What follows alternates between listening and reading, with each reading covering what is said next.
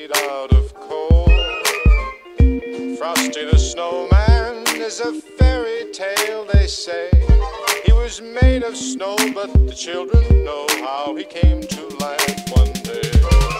There must have been some magic in that old silk hat they found, for when they placed it on his head, he began to dance around. Oh, Frosty the Snowman was a Frosty the Snowman knew the sun was hot that day, so he said, let's run and we'll have some fun now before I melt away.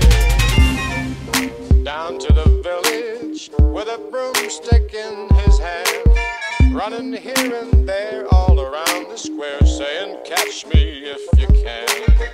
He let them down.